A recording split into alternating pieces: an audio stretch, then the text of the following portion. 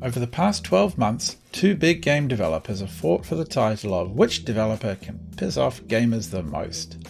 And of course I'm talking about Bethesda and Electronic Arts. But which one has done the most damage to their reputation? And which scandal is going to have the most long-term impact? Stay tuned and we'll find out. If you're feeling a bit behind on Scandal, let me catch you up. A little over 12 months ago, Star Wars Battlefront 2 was released and was heavily criticised for being basically a pay-to-win mess, where you couldn't play any of the iconic Star Wars characters unless you sunk a bunch of time or cash into the game. By some accounts, the average player would need to spend around 3,000 hours playing Star Wars Battlefront 2 before they could get to play as, say, Darth Vader. And while that is particularly annoying, it gets worse. You could get around this time commitment by spending cash on loot boxes that, if you were lucky, would drop the upgrades you needed to go up character levels. Spending cash would greatly accelerate character development and bring those iconic characters more within the average player's grasp. And even worse than that, the upgrades you could pick up along the way from loot boxes would even improve the performance of your character, making the game a literal pay-to-win experience. Now, DICE and EA made numerous claims about how you would always be matched in multiplayer with people of equal skill, but we all know that guarantees don't always match up with reality in multiplayer games, right? In the end, player outrage at having to pay extra just to unlock content that had already been paid for forced EA to back down and remove monetization from the game. But the impact of this debacle went far, far further than anyone had anticipated, as we shall see. Not content with letting EA capture all of the infamy, almost exactly 12 months later Bethesda released Fallout 76 to, well, middling reviews, shall we say.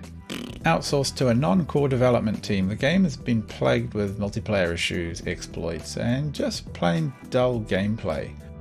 But the real scandal took place around mid-November when Fallout 76 customers who'd purchased the Power Armor Collector's Edition of the game, coming in at $200, found that their Collector's Edition didn't include an advertised item. In the promotional material for the Power Armor Edition, it's clear that the pack of goodies you get includes a canvas bag, notionally to hold your helmet. The rugged, heavy-duty looking canvas bag that was advertised looks pretty cool, but as it turns out, it was nothing at all like the bag that was actually shipped with the box of stuff. Instead of a nice canvas duffel bag item, the customers got a cheap, thin nylon bag. Although the first complaints I could find started trickling in around the 13th of November, interest in this bait and switch didn't really build until a Twitter user on the 22nd of November shared an email from Bethesda support in reply to a complaint about the bag. The complaint was the bag was substantially different from what was advertised, and the customer support reply was pretty simple. "We are sorry you aren't happy with the bag. The bag shown in the media was a prototype and too expensive to make. We aren't planning on doing anything about it." This story exploded on Reddit on the 29th of November in a massively upvoted post, where user Fethanor combined pictures of the promotional material, the bag as delivered, and the reply from Bethesda customer service. Bethesda were eventually pushed to reply to all the upset customers and managed to drop into a thread and complain that the support response was incorrect, and the real reason the bag had to be switched for a nylon one was because of, and I quote, "the unavailability of materials." This hugely downvoted response only further enraged the Fallout community, as, last anyone checked, the world doesn't currently have a canvas shortage. Seeing the scandal blow up, Bethesda did offer upset customers about $5 worth of in-game currency to recompense for the bait and switch, but this only served to make customers even more angry. Some noticed that the 500 atoms on offer weren't even enough to buy a character skin of a postman carrying a canvas bag. Many customers demanded that they get the bag that they paid for, or a full refund. But why did Bethesda offer $5? This seems like a small amount for the anger they generated among fans. But here's the thing, Bethesda clearly thought they were being generous, because $5 is actually a couple of dollars more than what a canvas bag costs to manufacture. I know that people have had quotes for bags, but I went ahead and checked myself.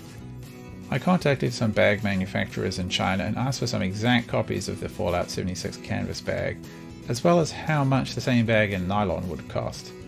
For 500 units, which I think is perhaps well below what was the number of collector's editions sold, I got quotes of around about $3.70 per unit for the canvas bags compared to $2.85 for the cheaper nylon bag. Another company quoted me $6.70 for canvas material and $6 for nylon material. Based on quotes that I've seen on manufacturer websites for bags of a similar style, that range seems sensible for me. Now that doesn't include, of course, shipping costs from China, and it doesn't include the handling costs for getting such a bag into people's collector's editions and all of those little extras that go with buying and shipping goods from overseas. However, we're not talking about a lot of money here. Of course, it is possible that Bethesda were dealing with a company in China that quoted for canvas bags and then delivered either really poor quality work too close to the deadline, or perhaps the bags got very expensive when Bethesda started seeing samples and realized the quality material wasn't up to scratch. It's possible that the nylon bags were a bit of a rush order faced with the complexities of outsourcing to China. These things do happen. But in the end, Bethesda did decide that they could treat their best and most dedicated fans poorly for around the cost of about $2 difference in bag price.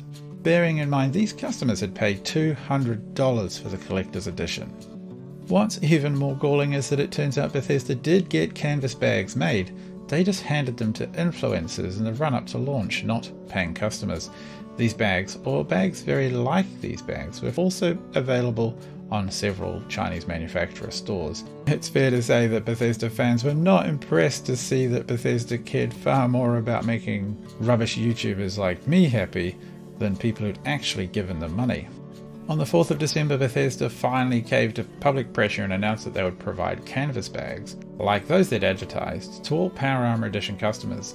It was inevitable that they would cave for publicity reasons alone, let alone legal reasons, but amazing that they'd wait so long to do what was clearly the right thing, and all for only a few dollars per customer.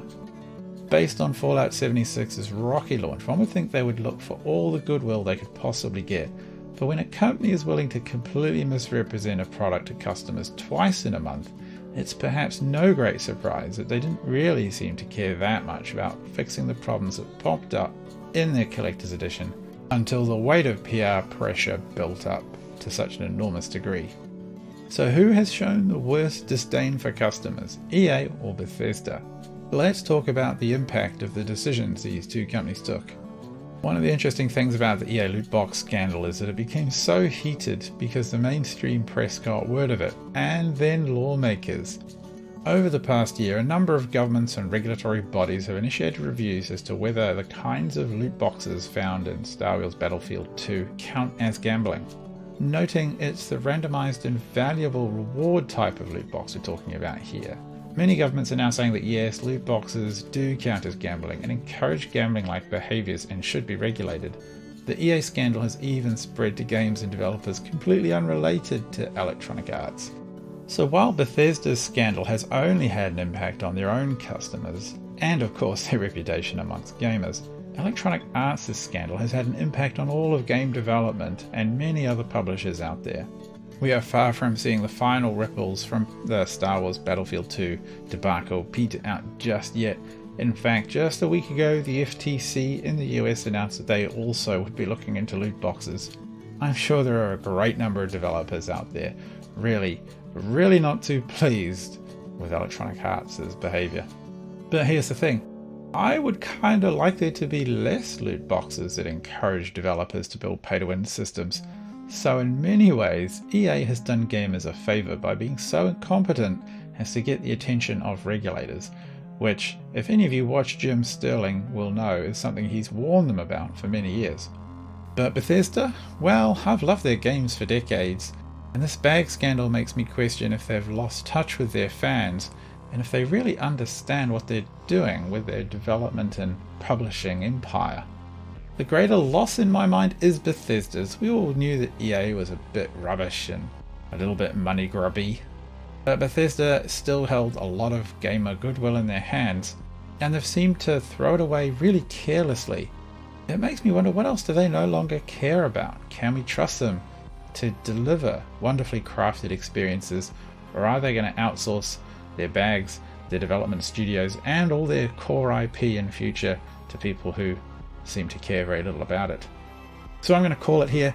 Bethesda's faults are worse than Electronic Arts, due to the personal impact many fans of the company and its games are feeling. Good job, Bethesda. EA set the bar extremely low last year, and you still managed to trip over it just 12 months later. Do you agree with me? Let me know in the comments below. This has been a TinyPirate vs. the World. Thanks for watching.